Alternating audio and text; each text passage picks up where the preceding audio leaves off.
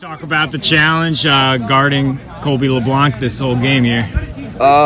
Yeah, I knew he was like a big kid, good shot coming in, so just knew I had to be physical, and we did a great job sliding to him, so that's really what it came down to. Overall, you guys had a 7-0 run in the second quarter leading into the third. What did you see on the defensive side that really put them down? I think Jamie played lights out, and I think we cleared really well. I think the D-mids got it up pretty easily, and yeah, I think our offense is rolling, so that always helps. Where were you 2 years ago last time? I mean, were you on JV? Were you playing when you guys went to the sectional final? Oh, against Hingham? Yeah. Yeah, I was on the team. I didn't play a lot though, but so how does it feel now to be going there as a senior captain? Oh, it feels great. It feels great.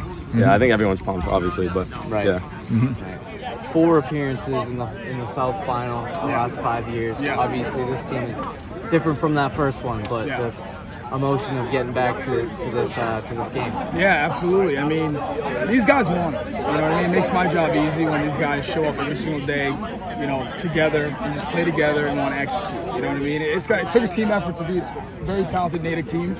You know, they're super motivated, but I knew that this playoff lacrosse in the first quarter, right? 1-0 game. We just had to stick to our guns, stick to our systems. And that's what I told them. I was like, rely on the stuff that we work on. You know what I mean? That's the only thing you can rely on in a game that's tight or, you know, not going our way. So, but these guys have the pedigree.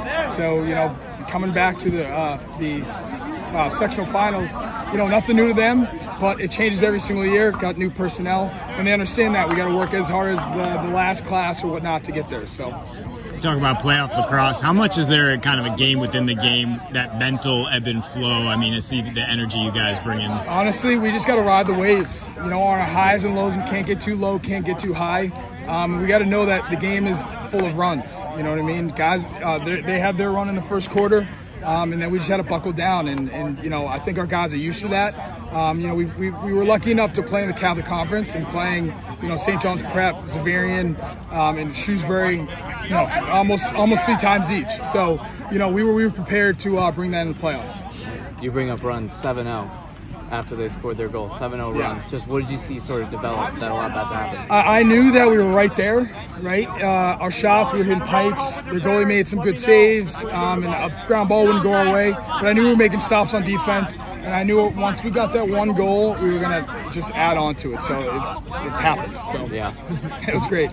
Is there anything in the game plan to just kind of control the middle of the field? I mean, between the ride, between mucking it up on the face-offs? Yeah. I mean, is that the style? Yeah, we're pretty confident in our riding team, and we have super athletic middies that can stay hip to hip. So, you know, what we try to do is we try to disguise someone that's open for the goalie to pass, and then we just crash down hard.